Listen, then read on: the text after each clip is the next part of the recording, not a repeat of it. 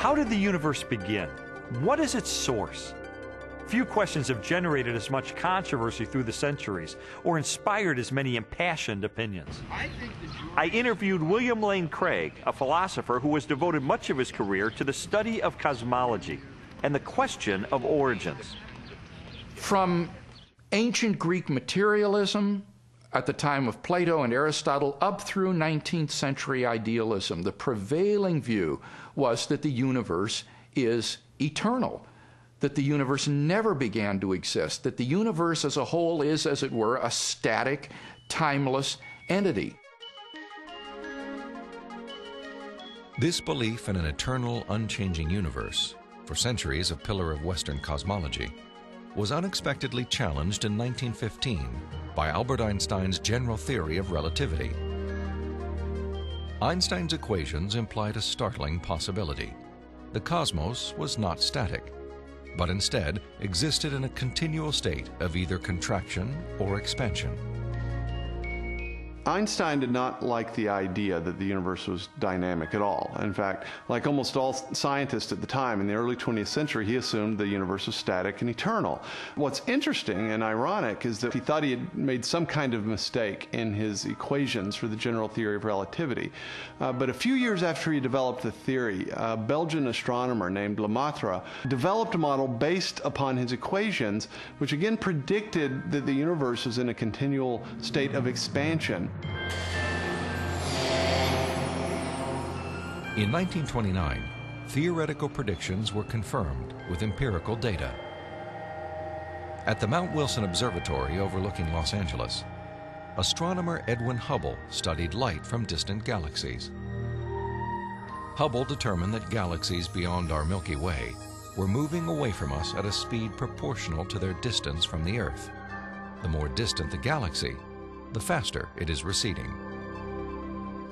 Hubble's landmark discovery led most astronomers and physicists, including Albert Einstein, to a similar conclusion. If the universe is continually expanding, then at earlier points in its history, it must have been smaller and denser.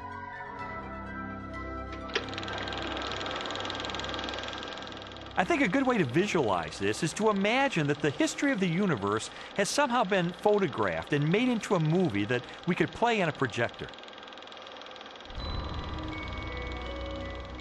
As the projector runs forward, we watch the universe as it continually expands. But if the projector were to be stopped and were switched into reverse to make the movie run backward, then instead of watching the galaxies move farther and farther apart from each other, we'd see them draw closer and closer together. As you trace this expansion back in time, the universe grows denser and denser and denser until finally the entire known universe is contracted down to a state of infinite density, which marked the beginning of the universe. At this point, which cosmologists call the singularity, all matter and energy, physical space and time themselves came into being. This literally represents the origin of the universe from nothing. So the startling implication of Hubble's discovery was the temporal finitude of the universe, that the universe had an absolute beginning at some point in the finite past. During the second half of the 20th century, other discoveries also pointed to a universe with a beginning. These images of the cosmic microwave background radiation document what most scientists now believe is the remnant heat generated during the universe's early history.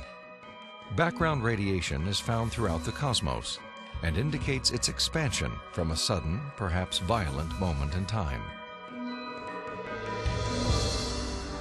This evidence for a finite universe has reaffirmed the conclusion of an ancient philosophical deduction. It is called the Kalam cosmological argument. The Kalam argument is deceptively simple in its formulation. It consists of basically three steps. Premise one is that whatever begins to exist has a cause. Something cannot come into being uncaused out of absolutely nothing. Premise two is that the universe began to exist. And the remarkable development that has occurred is that for the first time, we now have solid scientific evidence for the truth of that second premise that the universe began to exist. And from those two premises, it follows logically, therefore, the universe has a cause of its existence. Whatever begins to exist has a cause. The universe began to exist, therefore the universe has a cause of its existence.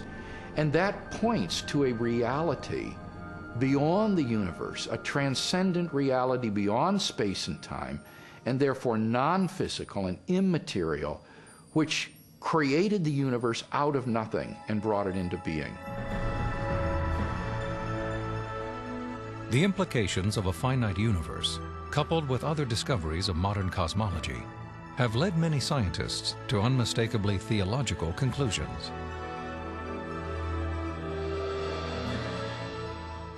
There is no ground for supposing that matter and energy existed before and were suddenly galvanized into action.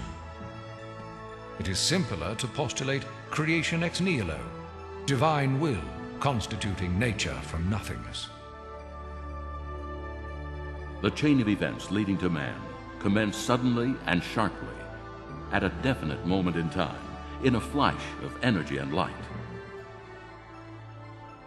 We can't understand the universe in any clear way without the supernatural. Supernatural creation of the universe in a flash of energy and light. You know, it sounds an awful lot like the first chapter of Genesis to me. Today, the vast majority of even the most skeptical astronomers and cosmologists believe that the universe had a beginning. This belief isn't based on some theological doctrine. It's based on scientific evidence.